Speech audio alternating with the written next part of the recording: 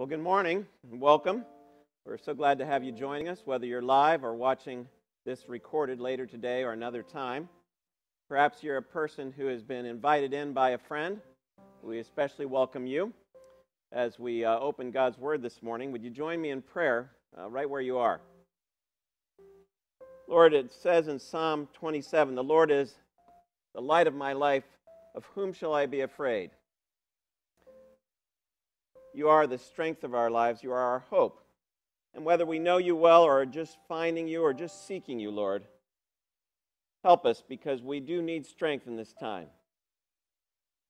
Whether it's economic problems or health problems, whether it's fear, anxiety, whether it's isolation, we find ourselves uniquely in need of resources that, frankly, we haven't sought perhaps ever in our lives.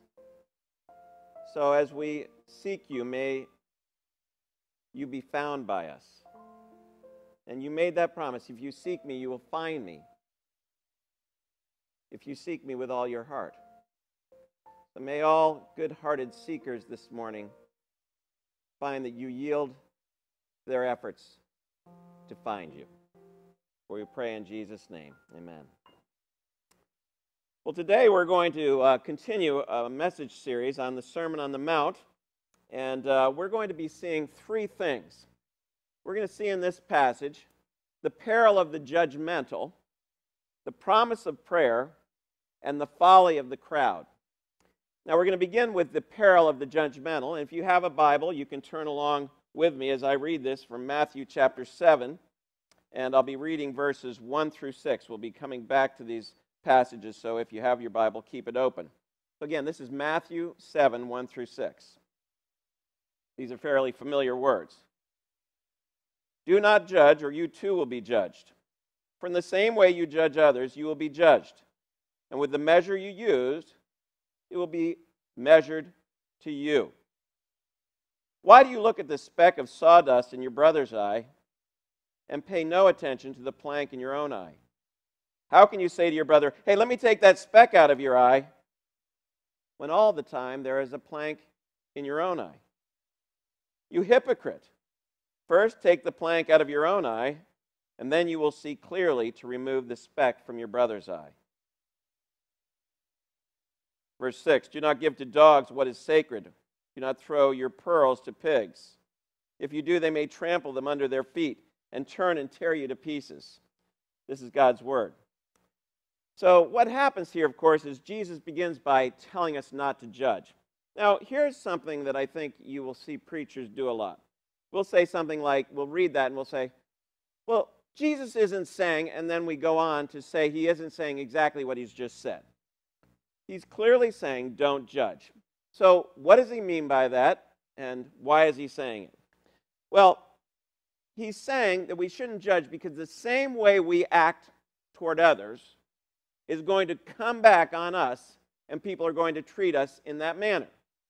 So let me just talk to the Christians in my audience, and I know there are many Christians in my audience, but perhaps this link has been sent to you by a friend, and you're still kind of a seeker looking from the outside in.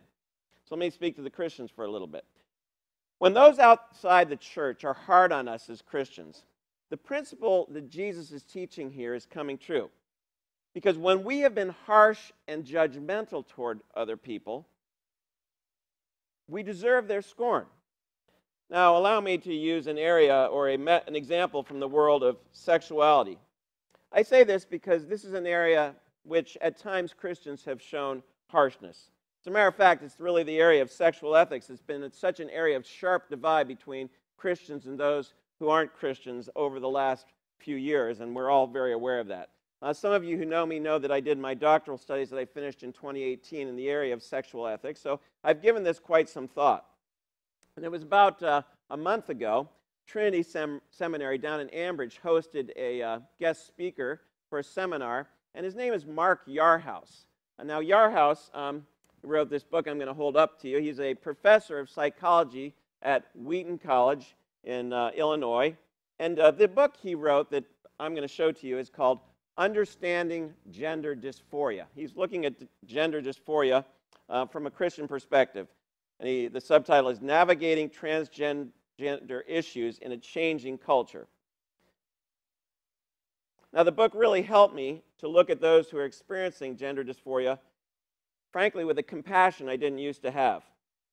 I mean, what if your issue was that you are a man who all your life has felt like you're not of the male gender? I mean, I don't have that feeling. I mean, we're told by, that there are studies that 1 in 11,000 men and 1 in 30,000 women genuinely have this gender dysphoria. Now, Yarhouse did a study that was published in a Christian counseling journal where he and other researchers asked 32 people experiencing gender dysphoria what kind of support they would have liked from their church, because this was a population of Christians. And here's what one of them answered.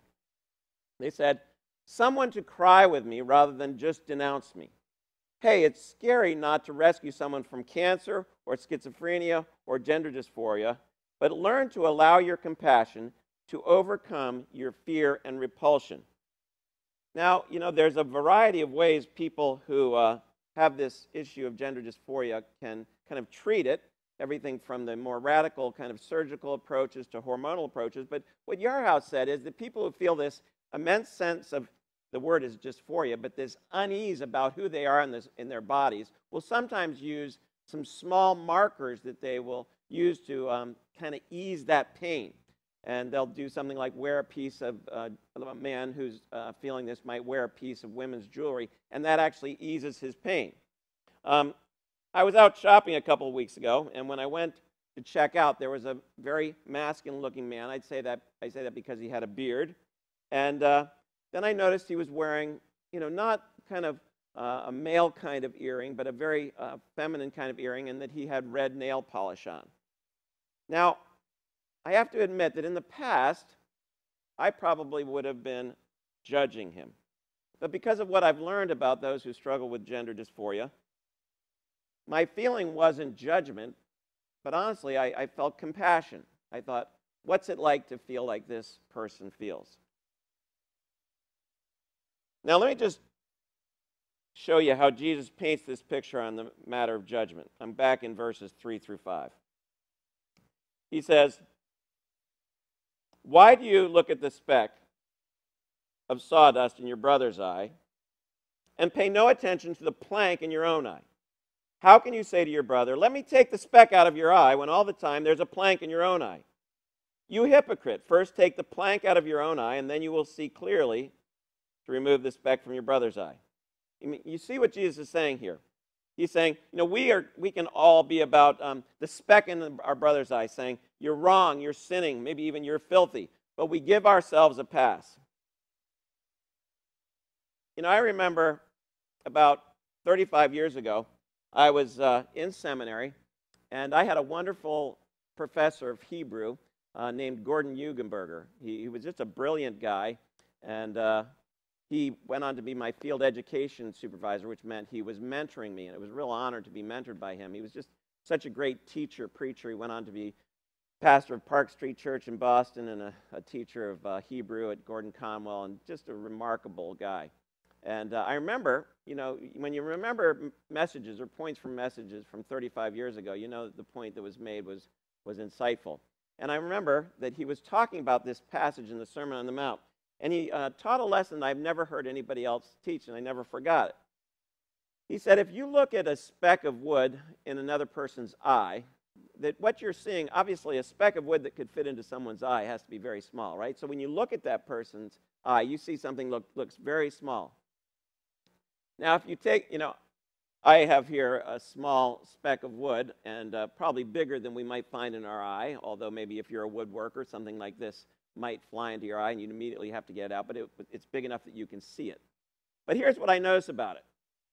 If I hold it out about the distance that I would have you at, or in this day of social distancing, if I could hold it out to that 6-foot distance that you and I are observing these days, you know what?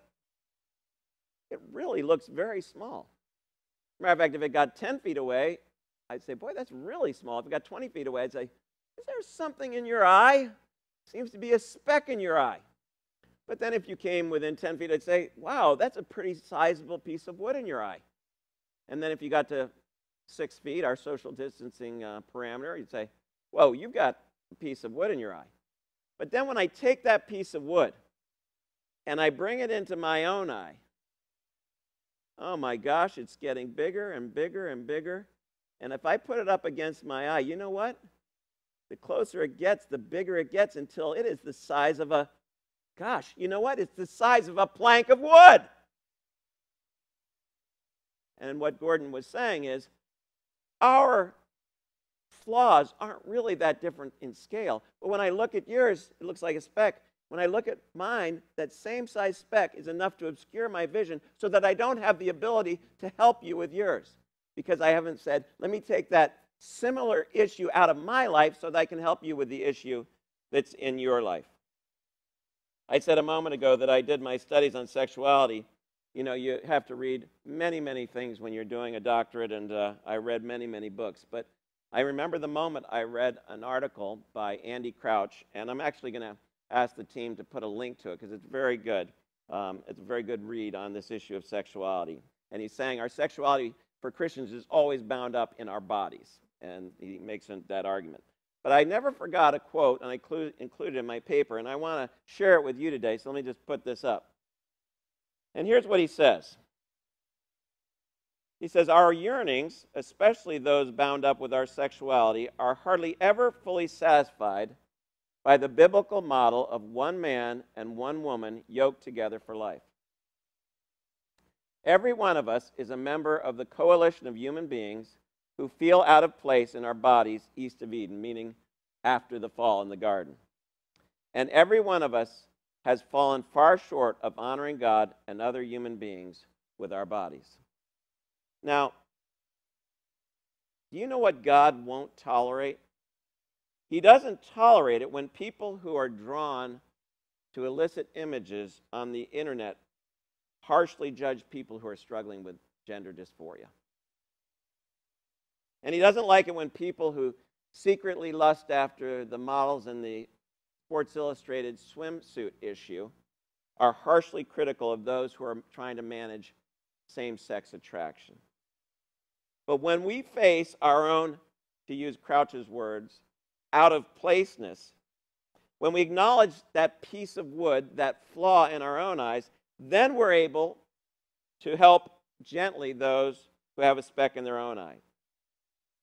I know I've used Mr. Rogers as an example. I have to tell you, growing up, we weren't a Mr. Rogers neighborhood family. I didn't get it. You know, I would see it. It just seemed so simple. But obviously, he's come into quite favor more recently as people have come to appreciate him as the person he was and the remarkable person he was, with both the Tom Hanks movie and the one also that was a documentary, both of which are great to see. Since Fred Rogers went to my college, to my alma mater, Rollins College down in Florida, I got this magazine, as we do, from our colleges as alumni, and it says Rollins, and it says the King of Kindness, and someone has painted him here and then painted him on the back with one of his iconic sweaters. And what was interesting in this particular edition of the alumni magazine was they got together people who had known Fred Rogers, and there were just these pithy quotes about his life, and some of them were funny and some of them were poignant. But one that was interesting was from Fred's son, John Rogers. And here's what he said about a time when a child took advantage of him as a little boy. John Rogers says, "Dad was so kind, he could easily make you feel like crawling under the carpet for doing something wrong to someone." You can imagine that, right? Imagine Mr. Rogers confronting you about doing something wrong. John goes on, "He once heard that a guy had swindled me out of a little money. Dad invited him to come over. Didn't yell at him. He just said, 'I feel bad for you that you want to do that to my son.'" And John concludes, "He just melted."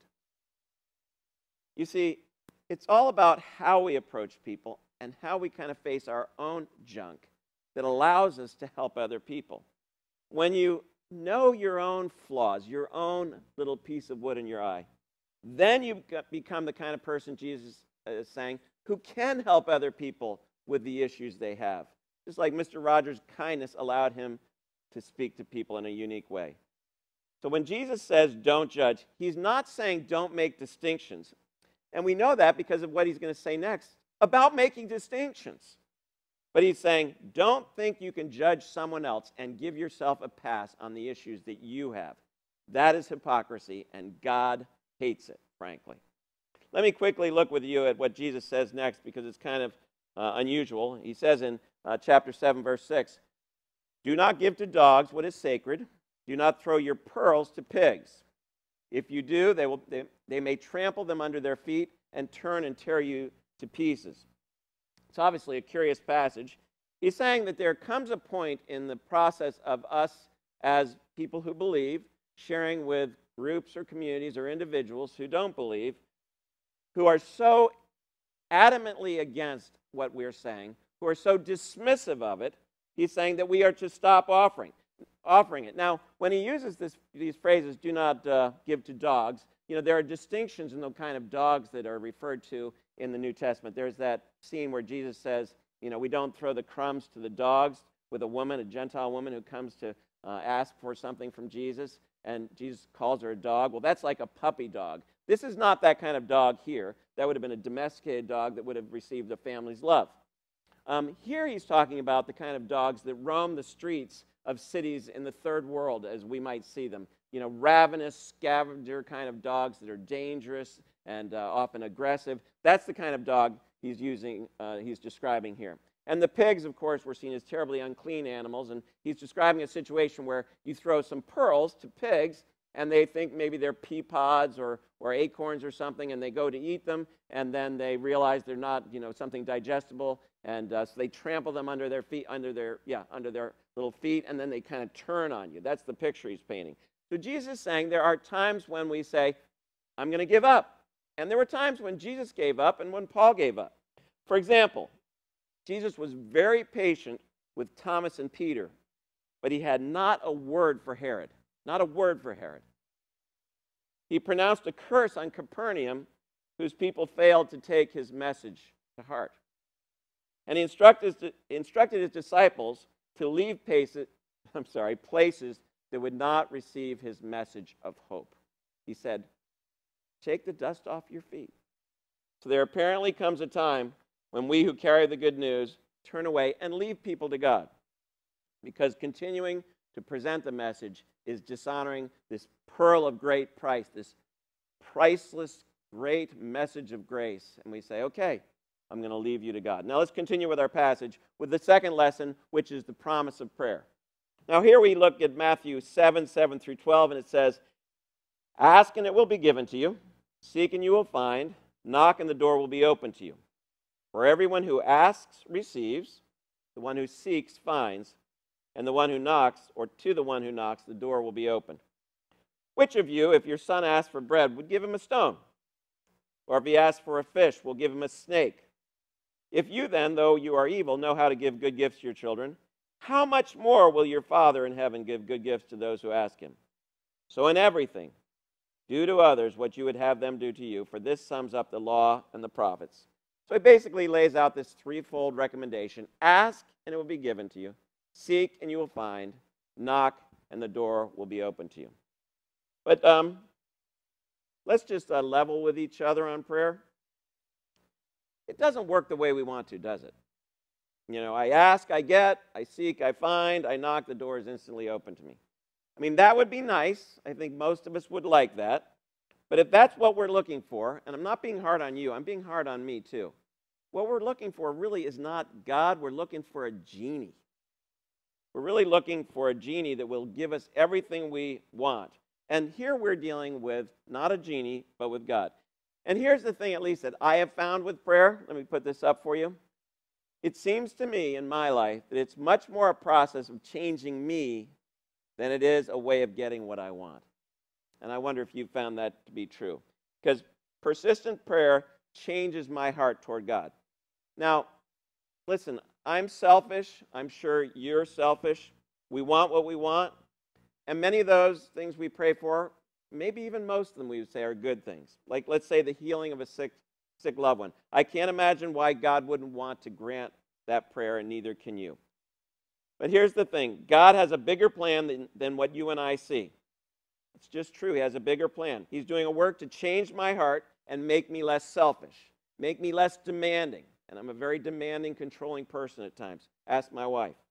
He's doing a work to make me trust in his higher ways. He says, my ways are not your ways, nor my thoughts your thoughts. For my ways and my thoughts are higher than your thoughts and your ways. And I say, God, I don't get your ways. He's doing a work to help me see that I'm not in control. He's doing a work to make me more generous. And persistent prayer does all of that. You know, I have the really unique and blessed privilege of walking beside a lot of people who are battling for the survival of a young loved one. And there have been so many times when I've just been blown away when people will say about their child, and this happened to me recently, hey, we're praying for them, we believe she's going to be healed, but she's in God's hands, and we trust him. And you see, that's what persistent prayer does. It kind of makes me surrender from saying, God, I need this, and I need it now, and I need it this way. And we say, God, I think I know what I need. I think I know when I need it. But you know better, and I'm surrendering to you. That's what God is doing in persistent prayer. He's doing good things in us. He's also hearing our prayers and giving and letting us find and opening doors for us. Now let's go to the final lesson for today, and I want to spend a little bit of more time on this. This is the folly of the crowd, in a very famous passage. I want to take a very careful look at this part of Jesus' sermon because it goes so radically and completely against the spirit of our age. Let's build it together. So first we'll read it, Matthew 7:13 through 14. Enter through the narrow gate, for wide is the gate, and broad is the road that leads to destruction, and many enter through it. But small is the gate, and narrow the road that leads to life, and only a few find it. And so let's build this out into a kind of a diagram here. And so he's talking about 4 different pictures here: gates, roads, crowds, and destinies. And as you look at those, there's 2 gates. One's narrow, and one's wide. There are 2 roads. Again, using the same word, one is narrow, and one is broad. The 2 roads. There are 2 crowds. One is a crowd of few, and the other is a crowd of many. And finally, there are 2 destinies, and they are the destiny to life and the destiny to destruction. Now, our age finds this teaching of Jesus terribly repugnant. I know people who are not followers of Jesus because of this teaching of Jesus exactly on this point, and some of you are likely in that group. And the narrow road is narrow because it's hemmed in by what God has revealed in Scripture to be good and true, as John Stott has put it. And I think we could probably all agree that the narrow road is the hard one to follow. C.S. Lewis articulated what he perceived as the relative easiness of the broad road. He tells in his autobiography how, as a 13-year-old schoolboy, he started, in his words, to broaden his mind. Here are his words. I was soon, in the famous words, altering I believe to one does feel, and oh, the relief of it. From the tyrannous noon of revelation, I passed into the cool evening twilight of higher thought, where there was nothing to be obeyed and nothing to be believed except what was either comforting or exciting. But the man who said he was the Son of God and came back to life after 3 days in a tomb said these words. He said, I am the gate. Whoever enters through me will be saved. Moses saw that when you learn that you have to deal with a God not of one's own imagination, who you can make be kind of anything, but a real God, there are really only 2 alternatives. And here's what he said in Deuteronomy. See, he said this to a group of people, I set before you today life and prosperity, death and destruction, blessings and curses. Now choose life. On another occasion, Jesus was asked about the number of people who would be saved. It occurs in Luke 13, verses 22 through 25. Let me read it. Then Jesus went through the towns and villages, teaching as he made his way to Jerusalem. Someone asked him, Lord, are only a few people going to be saved? He said to them, make every effort. Now, he doesn't really answer the question. He was exasperating that way sometimes.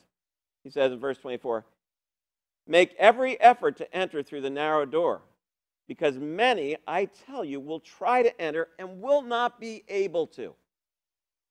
Once the owner of the house gets up and closes the door, you will stand outside knocking and pleading, 'Sir, please open the door for us.' But he will answer, 'I don't know you or where you come from.' There will be a time when those who haven't entered through the narrow door aren't going to be able to get in." Now let me go back to my summary of this passage. We looked at 2 gates, 2 roads, 2 crowds, 2 destinies, and we contrasted them. But what I want to show you here is that of the 2 gates, narrow and wide, Jesus says there's no other gate. Of the 2 roads, the narrow and the broad, there's no middle road. Of the 2 crowds, the few and the many, there's no neutral group. And of the 2 destinies, life and destruction, there's no alternative. No alternative. Take a look at what John Stott said about this. Everybody resents being faced with the necessity of a choice, but Jesus will not allow us to escape it. He will not allow us to escape it. Go on back to that chart so we can just kind of reflect on it a little bit. I know that there are some of you watching this who are headed through the wide gate, walking on the broad road, part of the crowd of many whose destiny is destruction. And someone may have sent you a link to this service because they're concerned about you. Maybe you've told them that you're experiencing some fear and anxiety and uncertainty, and they want you to experience an awakening and reset your course. 41 years ago, someone told me that God actually wanted me in his family. I couldn't believe it because I really couldn't imagine that he would want me. Then he told me what I really already knew, that I'd gone my own way and created a separation between me and God. He talked about a verse in Isaiah. It says, "Your sins have separated you from your God so that he will not hear you." I can still remember that first time that passage dawned on me, and I thought, wow, I'm separated from God. And then he told me that I could turn from doing my ways and living my way and start doing things God's way. And he said, all those things you've done your way, God sent his son Jesus to die for them, to pay for them, so that you don't have to. And then he said, you can go on from now on and follow Jesus, and God, by his Holy Spirit, will come inside you and help you to do that. And so at that point, at the age of 22, I got off the broad road and reset my destiny. Now listen, I don't want to get sick and die, but I'm ready anytime it comes because I know where I'm going. I know absolutely where I'm going. I don't have a tick of doubt about it. And as I've talked to Christians through this coronavirus disaster we're in, I find Christian after Christian will say to me, well, I know where I'm going. I'm completely secure about that. So if I happen to be one who falls ill, I'm ready for that. Do you have that kind of an assurance? Because you can, and Jesus wants you to. He wants you to have that kind of assurance. Let me just review what I said earlier. This is really the message of the gospel that Jesus gave. He said, the kingdom of God is at hand, which is really a way of saying it's time for things to be done. It's time for things to be done God's way. And he said, with me coming, that has begun. You haven't been going his way, so you need to turn from your ways to his ways. That's what the Bible calls repentance. You have to believe, the Bible, Jesus will say with the gospel, the kingdom of God is at hand. Repent and believe the good news. And the good news is that you don't have to die for your sins because Jesus did, and there's not anything you can do to pay for one of those sins except go into judgment, that pathway of destruction, or let them be placed on Jesus and paid in full so you can stand before God completely spotless. And then spend the rest of your life saying, God, help me to follow Jesus. That's the gospel, friend. So I don't know where you are. We're a church of several hundred, but hundreds more seem to watch our videos of this service. And if you're one of those people, your life can change today. And you can feel a certainty about what will happen to you when you die, whether it's, frankly, in the next few months of something unexpected or even the virus, or whether it's not for 60 or 70 years because you're a young person. But you can live all of your life with the certainty that says, I know where I'm going when I die. I live with that certainty. I don't like the idea of dying, but I don't fear death for 1 second. I don't think I can remember fearing death since I was 22 years old. and I don't think I will ever fear it again. And that can be yours. Let's pray together. I'm going to lead us in a prayer.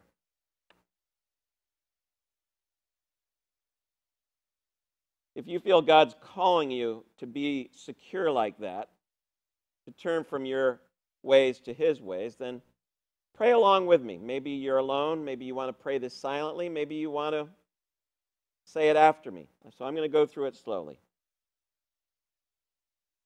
God, have mercy on me, a sinner. I have done things my way, and I want to put that behind me. Because of your Son's death on a cross, you can forgive me and make me completely clean. Though my sins were as scarlet, they shall be white as snow. As far as the east is from the west, so far have you removed my transgressions from me.